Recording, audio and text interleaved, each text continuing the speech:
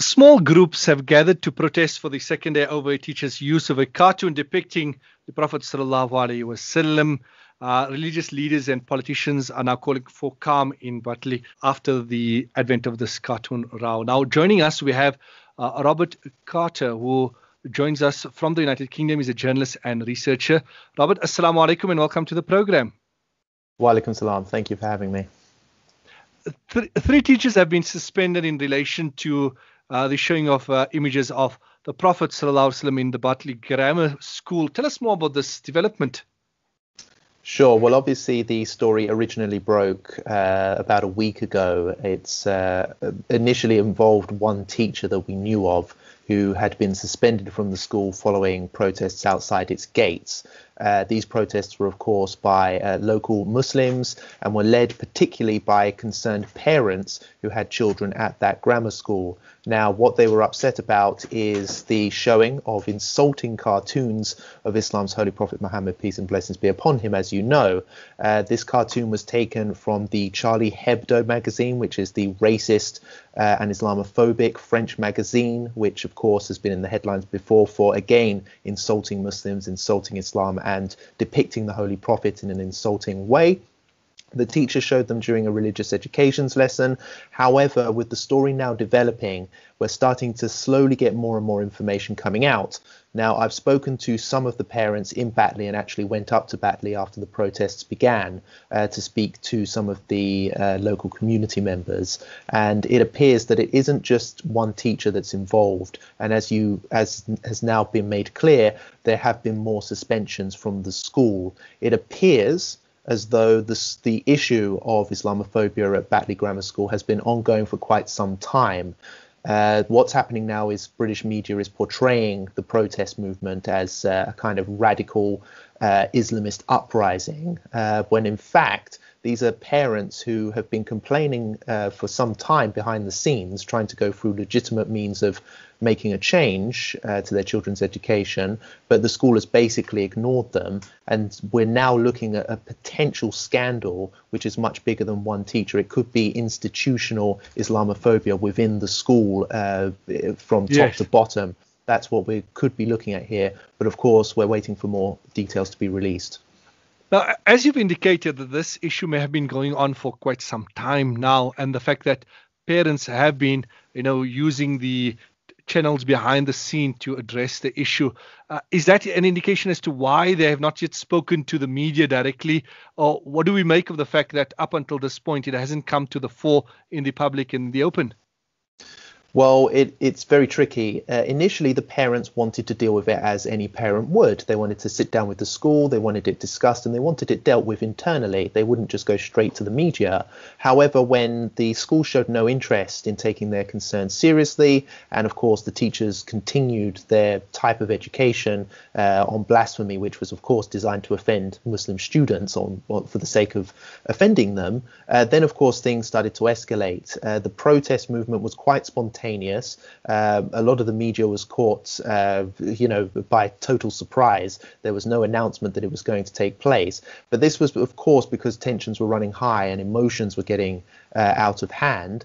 But of course, what we have to make very clear is once the media got involved, then of course mainstream media began spinning anti-Muslim narratives, which is quite common here in the UK. Islamophobia is a popular newspaper seller, so headlines such as, crazy Muslim parents or angry Muslims screaming outside a school has become quite popular now. So what's happened is the parents are now very, very frightened, many of them. I've spoken to them. They don't want to appear on camera. They're very shy about speaking to the media because they know that if they say the wrong thing, if they speak to the wrong journalist, they could quite easily be portrayed as an extremist or a fanatic. And many comparisons are being made unfairly between these parents that just want the best for their children. They want their children's religion and faith to be protected in public schools. They're being compared to the murderer who killed a teacher in France some months ago. And this is totally unfair. They're being portrayed as threatening and intimidating teachers at the school, which again isn't very true, especially the parents I've spoken to. all along, since beginning to where we are now, they've never issued threats. They've never called for the death of any teacher. Far from that. They just want this issue dealt with, and they have legitimate concerns as British Muslim citizens. Yes. Uh, Are there any substance to the reports that are suggesting that the police have kept the teacher in hiding? Yes, that is true. Depending on which source you take the information from, it appears as if the teacher may have received actual death threats. We don't actually know, but that has been reported. The teacher has allegedly said that he does fear for his life. And also his father, the teacher's father, has spoken to the media, and he has released a lot of information saying that, he is under police protection. He has indeed been suspended. The school is investigating the incident at hand, but no ruling has been made on his actual future yet. So we still have yet to see whether he'll return to the school, whether he'll, be permanently let go. This is all, still in the air at the moment. But yes, he has been He has been taken into police protection. But the debate is, was it necessary? Did he receive actual death threats? We haven't seen any physical proof of that, just media reports. So there's still a lot of question marks surrounding what's actually happening. And there's certainly huge question marks surrounding this apparent concept of, Muslims descending on Batley and threatening to kill people. I haven't seen any evidence of that so far, only what's been reported in other newspapers from the side of the teacher in question. So, the facts, there's a lot of question marks surrounding what's actually been said, what's actually happened. But from what I've seen and from what people I've spoken to in Batley, they're actually dealing with it in a very calm, sensitive way, especially given the fact that, they're deeply hurt and upset by this whole fiasco. Will the Batley Grammar case be a test case for the rest of the country, that if teachers get away with insulting Islam here, it will soon happen in other schools? Well, that is what the Muslim protesters fear. It has escalated to the point where it's not just about Batley anymore. There is the British Muslim community as a whole, from the top of the country right down to London, has become interested in the story, and there are huge fears by British Muslims that this could be the baby steps towards introducing this type of cartoon depictions into RE education lessons across the country, entering it into the national curriculum, if you like. This has already been seen. There is an obsession within the British education system of trying to change Muslim beliefs, trying to teach young Muslim children in this country, while they're at an impressionable age, that many of the things that they'll be taught by their parents at home, by traditional Islam, is not actually right. It doesn't match Western, quote unquote, Western or British values. And they're trying to basically indoctrinate them to follow a different understanding of either the religion or just to basically abandon it completely.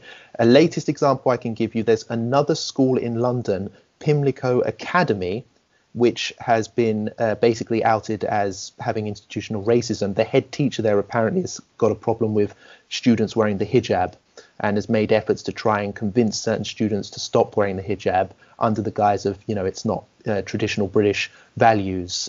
So that's another example I can give you. It's not just the Batley issue.